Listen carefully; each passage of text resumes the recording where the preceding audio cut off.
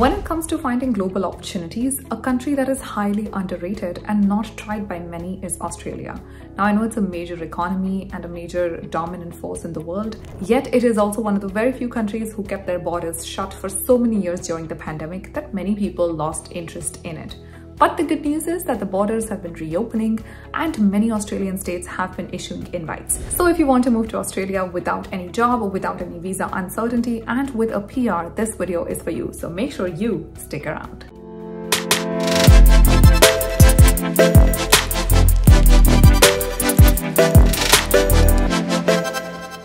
Hello and namaste, my name is Nidhi Nagori and welcome back to my channel. In today's video, we're going to be talking everything about Australia. It's going to be a beginner info and we'll be talking about multiple visa streams in different parts of Australia that you could be using to your advantage. Let's talk about what really happened in Australia. So during the pandemic, Australia had shut its borders. In fact, if you were following the news, you would realize that even for international students living in Australia, things had started to become very difficult. But post-pandemic, in the middle of 2022, the country realized that it does not have the labor force it needs for its growth and development.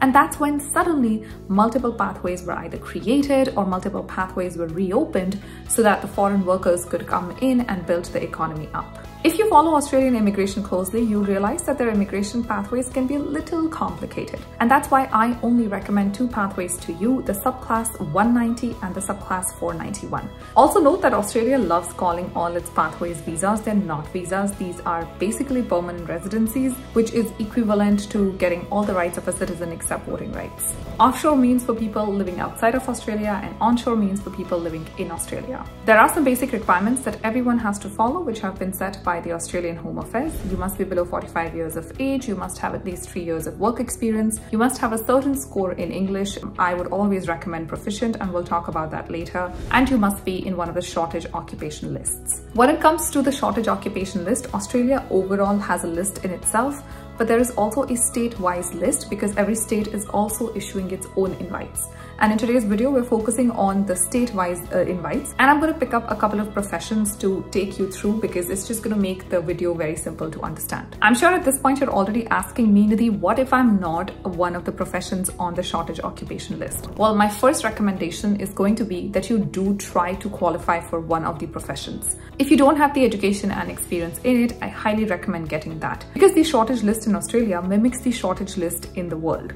So whatever is in shortage in Australia is actually also in shortage in other countries. So when you open yourself up to the shortage list in Australia, you also open yourself up to occupations which are in heavy demand all over the world, which would increase your chances. So the states that have been currently issuing invites for 491 and 190 visas are Tasmania, Queensland, Northern Territory, Western Australia, NSW, Australian Capital Territory, and Southern Australia. For the purposes of this video, we'll be picking up two codes, one for civil engineer and one for architect, because we've already spoken about them. And I'll be going with the code 3121 for architects and 2332 for civil engineers. Now let's break down the requirement of each of the states we're discussing. So while every state has to follow the rules that have been laid out by Home Affairs Australia, states also have the flexibility of coming up with their own rules. So many states have tweaked a few things here and there, many states have not. Let's talk about them individually. The first thing I want you to note is that if you want to apply for Australia PR, in general, the Home Affairs requirement is that you must have 65 points or more. A lot of people assume that this is like Canada PR, meaning there'll be a cutoff, so there'll be a draw, and then anybody above a particular point or anybody above a particular score can get an invite. But that's actually not how Australia runs. There is no cutoff. At least there's no cutoff that is publicly put out, so we don't really know how these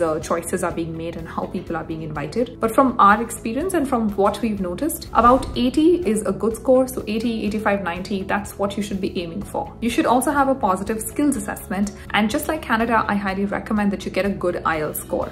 Now, Australia also segregates it into having like a regular English score and also proficient English exams. They have a whole definition of what they call proficient, but in general, when it comes to just IELTS, because that's an exam that I've given, it means that you must have a minimum of 7 in all 4 components. So it means that you must be willing to work hard. The first state that I will pick for today's discussion is Tasmania. I don't see a lot of special requirements here. And when I go and look for civil engineer and architect, the two codes that I've mentioned, it is available on the shortage occupation list. Keep in mind that what really determines your 491 and 190 is your profession being on the shortage occupation list.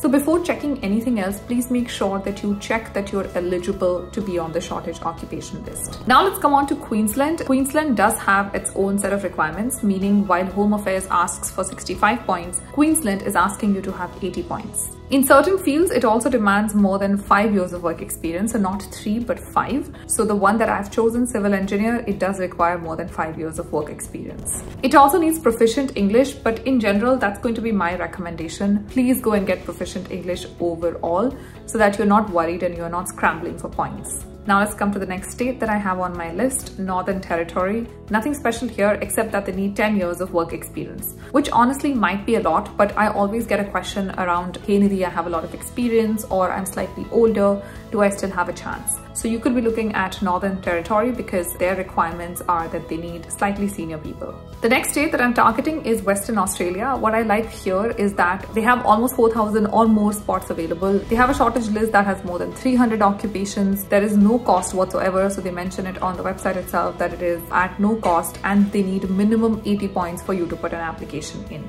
Now let's come to NSW, New South Wales, which houses the beautiful city of Sydney, which is where most of us want to move. So NSW has a lot of pathways in it. The pathway that I'm going to recommend just for the 491 and 190 is going to be the Streams B list. This is again the shortage occupation list. You want to make sure that your occupation is on the Streams B list for NSW. I went and did a check. Of course, civil engineer and architects are already there. No other special requirements. The other pathways don't really work for people who are offshore, or even if they work, their requirements are completely crazy.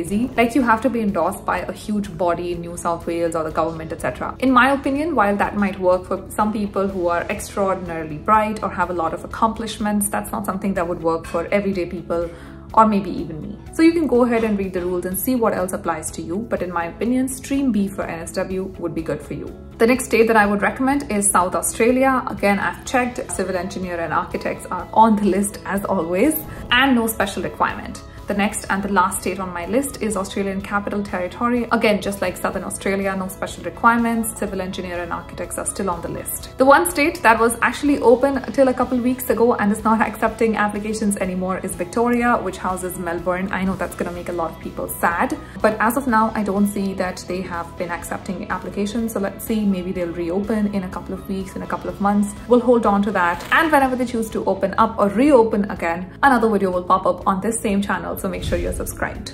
As this video is nearing towards its end, I do want to highlight a couple of things. One, obviously choose a profession that's going to be in demand worldwide, something like a civil engineer and architect, something that's easier to do, and that will obviously give you better exposure worldwide. I also did a quick salary search for civil engineers and architects, and I'm going to put up a screenshot of the salary range that I found for these people in Canada. So clearly a field that has good demand, not just in Australia, but also in other parts of the world. If you're only considering Australia, I highly recommend that you look up Home Affairs website. Also look up specific states and understand what their requirements are. If you have any specific questions, or if you want me to cover any state in detail, or if you want me to make another video answering your questions around Australia, please drop them all in the comments below and I'll be happy to take it up. On that note, this video has come to an end. I hope you will be giving a chance to Australia. At least go ahead, check what's out there, make an informed decision. If you have any thoughts, suggestions, comments, please leave them down. Any questions are also welcome. Any idea on the next videos are also welcome. I promise to see you in the next video. Until then, you make sure you take care of yourself. Stay safe. Namaste.